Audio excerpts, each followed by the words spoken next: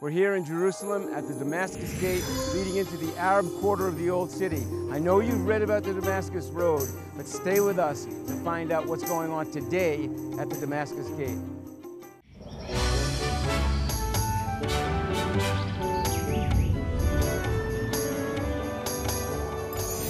My heart was glad when they said to me, let us go to the gates of Jerusalem. Our feet will stand in the house of the Lord. Yes, let us go up to the gates of Jerusalem. The gates of Jerusalem.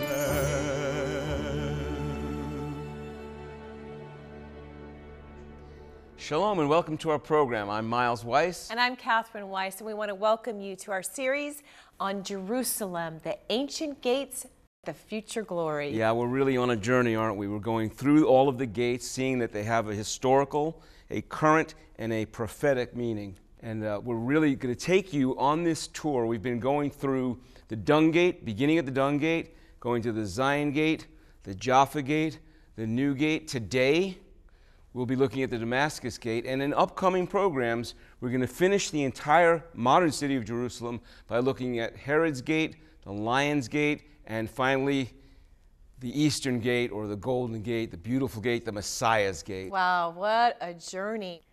Before we get to the Damascus Gate, we're going to hear from Professor Shimon Gibson, and he's going to tell us about a gate that dates back to the time of Yeshua, Jesus. Let's take a look. Ancient texts and scripture tell us about the gates of Jerusalem. We're provided sometimes with their names and their location, but archaeological excavations have only produced one or two. This is one of those gates. It's located on the western side of Jerusalem, on the side of a building complex which existed in the first century at the time of Jesus, known as the Praetorium. This is the place where the trial of Jesus took place. Now, it's quite important because here at this gate, Jesus was brought. He was then brought in front of Pontius Pilate, condemned, and then led off for crucifixion. We hear from the Gospel of John that it was at the place known as Lithostrotos, which means in Greek stone pavement. And this is what has been found in excavations here, a pavement situated between two gates in front of the military barracks of the Praetorium.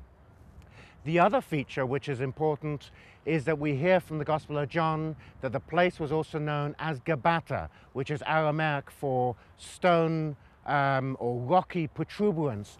And over on the left you can see part of the rocky outcrop, which is probably being referred to there. So this is the place of the trial of Jesus. Now, we know of other gates which existed around Jerusalem because of their descriptions. Some of them are rather oblique, such as the name of one gate, which is the Sheep Gate. It clearly led to a place where the sheep were watered or kept in a corral. Alternatively, we can have a place known as the Dung Gate. Clearly, dung and rubbish was thrown out of the gate, but it doesn't really help us in positioning those gates. There are other gates, however, which have topographical information. Gates which exist even today, known as the Damascus Gate and the Jaffa Gate. These are gates which led towards the cities which were at a greater distance from Jerusalem. So this is the information that we have from archaeology and from ancient texts. Combined together, they give us that picture which helps us understand the topography of Jerusalem at the time of Jesus. Professor Gibson is a world-renowned archaeologist with unprecedented access to nearly every major discovery pertaining to Jesus. He's been excavating in Jerusalem for over 30 years and is very familiar with the ancient gates of this holy city. The Damascus Gate is situated on the northern side of the old city. In fact, it's one of the principal gates of Jerusalem. It's named after the city of Damascus, which is of course outside of Jerusalem, and the road led towards the north in the direction of Damascus. Of course, it would have taken about a week from anybody going from Jerusalem to reach Damascus.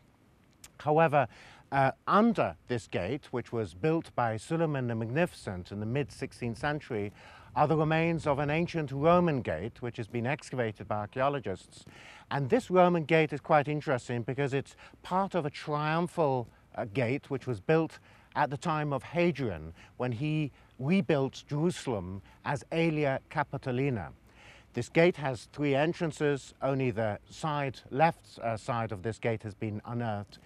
Inside the gate, archaeologists came across a large expanse of pavement, stone pavement, and this pavement is what is shown on the Madaba map of Jerusalem. It's a Byzantine mosaic map which represents Jerusalem in the 6th century. And in the middle of this courtyard, paved courtyard, is a representation of a column. And it's quite interesting that the name in Arabic of this gate is Bab al-Amud, the gate of the column, which continues that tradition going back to Roman times.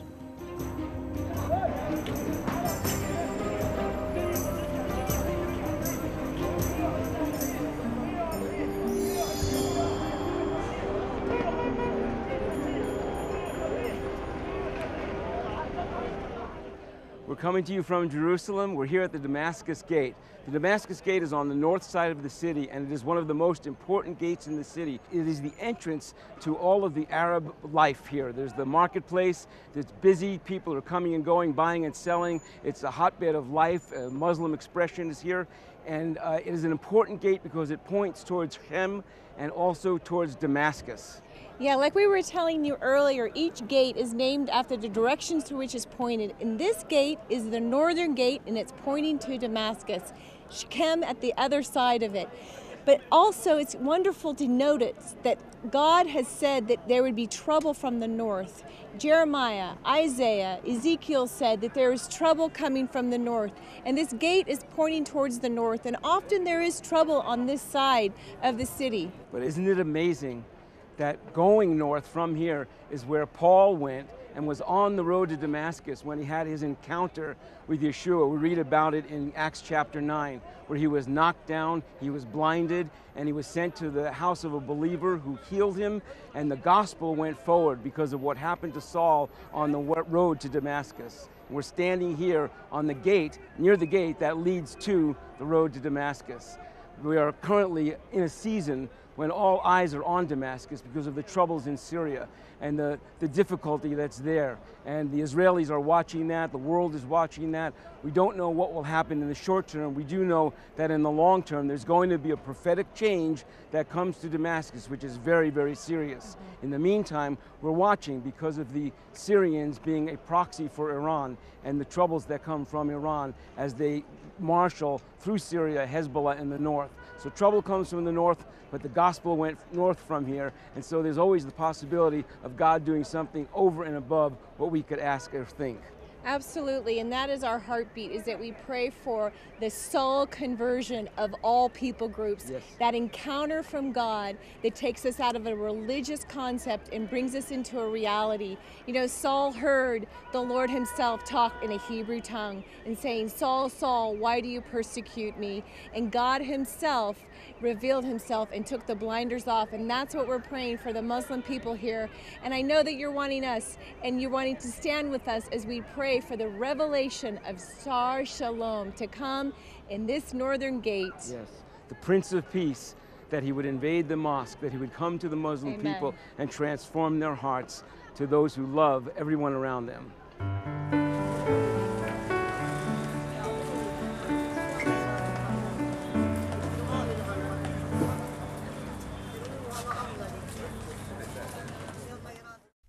Would you like to know more about the end times?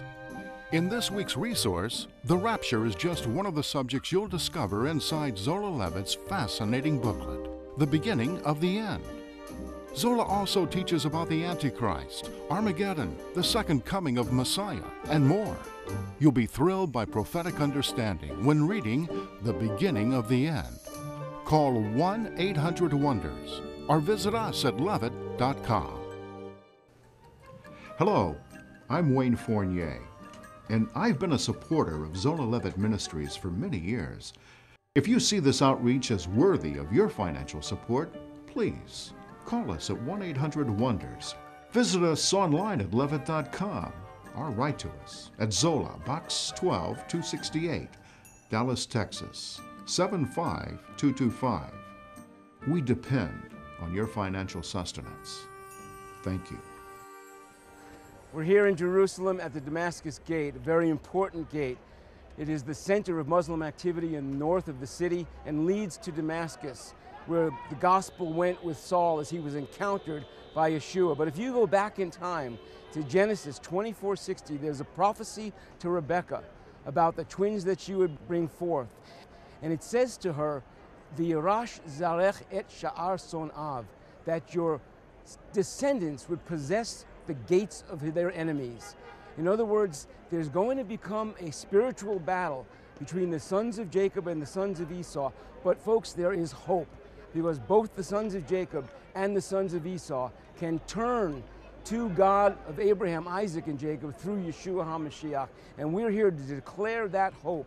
Just recently, I was with a young new friend of mine here in the land who came from a Muslim background and was gloriously encountered by Yeshua, a personal salvation with spoken words to his heart that just transformed his life. And now he's being trained up to follow the Lord and to be a blessing to all around him. We've had the privilege of meeting him this trip to Israel.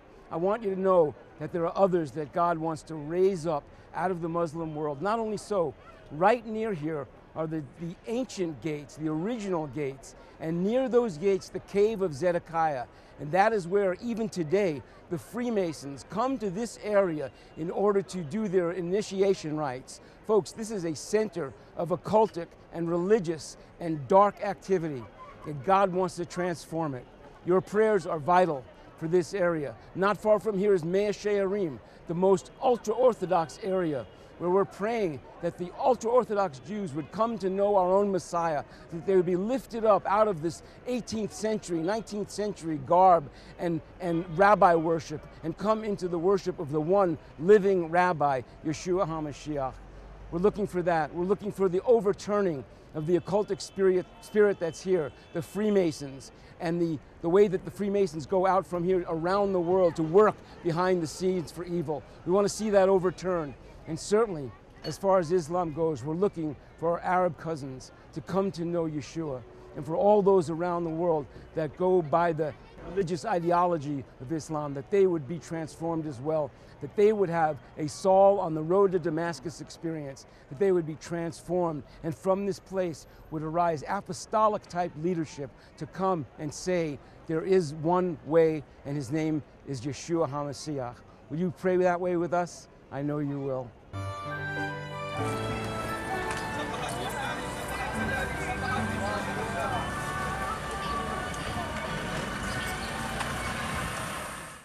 The wonders of the Bible can only be experienced in Israel.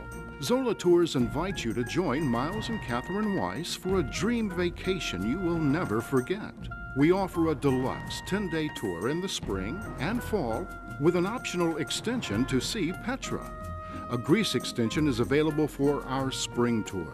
We handle the details. You experience the study tour of a lifetime. Call or click and join us. The scripture talks so much about going to the land of Israel. It says in Psalm 48, walk about Zion. Go all around her, consider her palaces, and then tell the generations to come. That's what we would love you to do. When you come to Israel, you'll learn more, and then we'll begin to share from generation to generation with the people that we love the most, our family. Yeah. You know, we love it when you stay in contact with us, whether it's Facebook or our website. And also the newsletter is made available just for you, so you can stay up to date on what's happening in Israel, and we can give you a gift just by logging onto our website and asking for it. It's great. You know, when people come to Israel, they go out as ambassadors for what God is doing. It's not just about the Jewish people. Right. It's about everything he's doing in the world and how he's really getting us all ready for the coming of Yeshua. The coming of Messiah is spoken so loudly as you go through the land of Israel. Well, coming up, we're going to hear from Willem van der Hoeven. He's one of our heroes. He's an elder statesman as a Christian Zionist. He's been standing with Israel for decades, and his passion will awaken in you love for Israel and the Jewish people. Let's go to Willem. Willem, always great to be with you. What about the International Christian Zionist Center? Tell us about the heartbeat of that work and how it evolved and where you're going with it. Well, it's amazing. The Lord has led me already years ago when I finished my work at the Garden Tomb to live in Anatot where Jeremiah lived. And although one cannot compare oneself with Jeremiah, I still feel it was the Lord that brought me to that Anatot, because I have such a prophetic calling, I believe, by God's grace and mercy to the nations. And however important the concern for having godly ministers and government people, the Bible is so clear that a nation has no chance to survive in the end time if it goes against Israel. It doesn't say the nation that does abortion will perish, although that is terrible. But the Bible is unbelievably clear. The nation that shall not serve Israel, Isaiah 60 verse 12, shall perish. And then God adds through the prophet, yes, shall be utterly perishing. And then in Joel it says, God will bring all the nations to the valley of Jehoshaphat to judge them, not because of general immorality, however bad that is, and sucks the strength also of America. But the reason that God gives is because these nations that I'm going to judge have divided my land. I think I'm the only one of the prophetic people that live actually in the West Bank, who have my office near Bethel, where the story started. I wish that all the American Christians, Jews and believers would rise up and say, we believe the Bible. And the Bible says that God has given all this land to his people. And he is so excited about it that when he writes and prophesies about the return of the Jews to their nation, he says, I will plant you with my whole heart and my whole soul. And I look up, we are here in front of the Creator, the God of Israel, the God of Abraham, Isaac, and Jacob, who by his grace and through Jesus has made me also, as a Gentile, his son.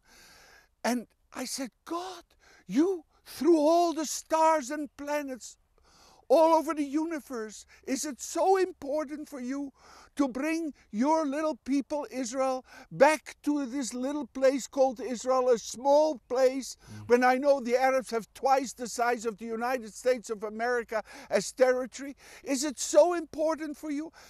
Then where is the passion of all the Christians who see this program? What about your whole heart and your whole soul?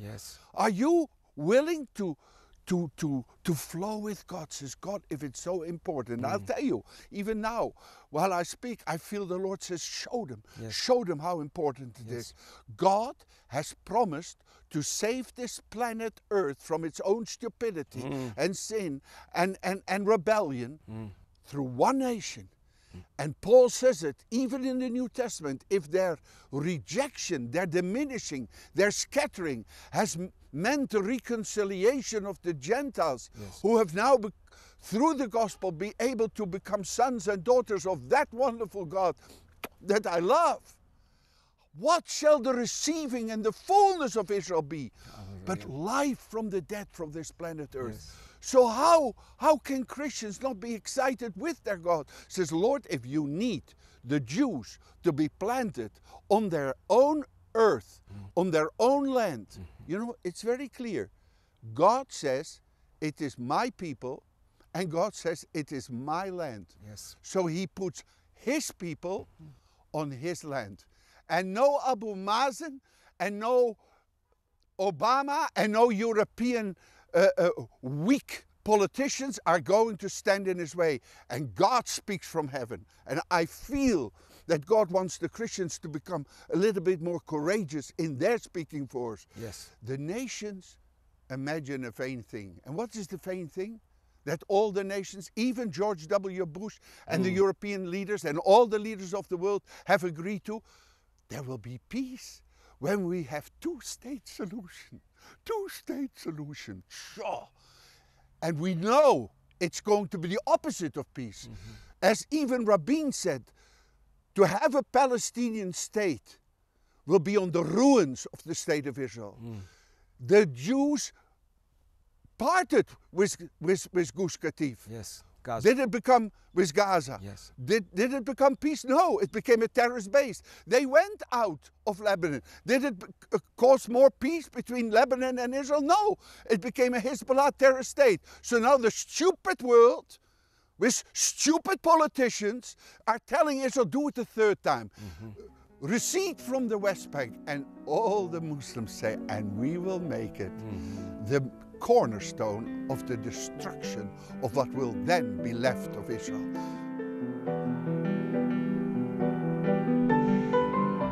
When the nations rage and all the kingdoms fall, he says, I am, I am, I am. Oh, and there's a river whose streams make glad the city of God. They flow to his holy habitation. They flow to the home of the Most High. The Lord of hosts is with us. The God of Jacob is our refuge. He breaks the bow and he shatters the spear and says, I am, I am, I am here.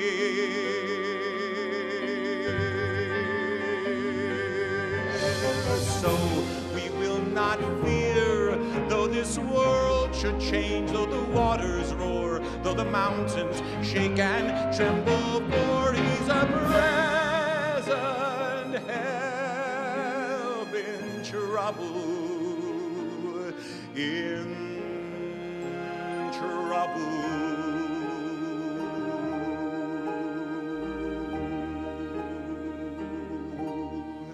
Be still and know that I am God. I am exalted in the nations. I am exalted in the earth. The Lord of hosts is with us. The God of Jacob is our refuge. Till the ends of the earth, he causes wars to cease and says, I am, I am, I am peace. He says, I am, I am,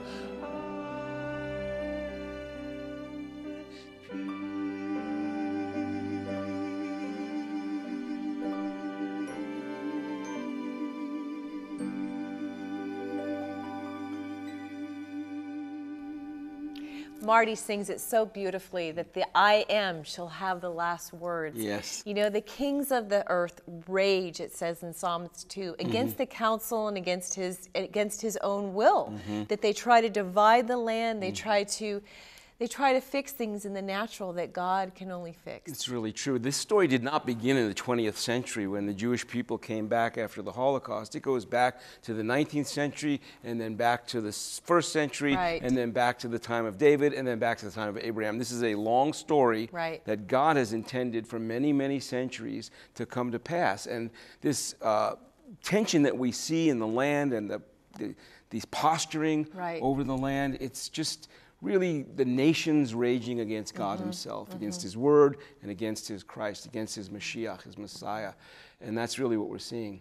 You know, I love the scripture when it talks about the God of Jacob is our refuge. Yes. You know, he himself, I mean, Jacob wrestled with God, but then through that wrestling, God began to show us as his people that there's a refuge in him. No matter what wrestling we're feeling, we can find our safety in the Lord himself. Yeah, I think about Psalm 122. We always close with that, but it also says earlier, Omdot Raglenu Bisharich Yerushalayim. Our feet shall stand within your gates, O Jerusalem. There's a prophetic word in that, that the believing community, the Jewish people first and foremost, and then those grafted in, will stand within the gates of Jerusalem. It's just it's God's word. It's God's plan for that area. You know, we've heard from Shimon Gibson. We've heard about the archaeology of the land. We've heard from Jan Willem, the theology of the land, but the eschatology, the end times, the study of the end times, the last word of the end times belong to the Lord. The I am. Yes, he is the great I am. He will have his way in that land and on this planet. Yes. It's not an accident that the gates are mentioned 129 times. Wow. In the scripture. It's something that God is pointing to, because ultimately the word is to open up the gates so that the King of Glory can come in. And that's where we'll end this series, will be with that mysterious Eastern gate, the Messiah's gate. The mercy gate. The mercy gate, the King's gate. It's going to be really amazing. You know, God is just so much bigger than the tensions we see on the political realm, and he will have the last word. Next week, we're going to go to Herod's gate and see something about the tension between the natural and the supernatural. You know, I always like to remember Psalm 2 about when the heathen rage and they do this, they try to seek counsel to see how they can undo the plan of God. God sits in the heaven and laughs. And that's the attitude we need to have. We need to be sober, we need to be awake, we need to be vigilant, we need to know our prophecy, but we're not to be in fear. We're to have the peace of God, the joy of God, the laughter of God. It's really true. Thank you for that. And that's why we always remind you, Shalu, Shalom, Yerushalayim. Pray for the peace of Jerusalem. Our monthly newsletter, The Levitt Letter, is free and full of insightful articles and news commentary from a messianic perspective. Visit levitt.com to find our newsletter, along with current and past programs, our television schedule, and much more. Don't forget to order this week's resource by calling 1-800-WONDERS, or you can purchase it from our catalog at levitt.com. Your donations to Zola Levitt Ministries help these organizations bless Israel. Please remember, Zola Levitt Ministries depends on tax-deductible donations from viewers like you.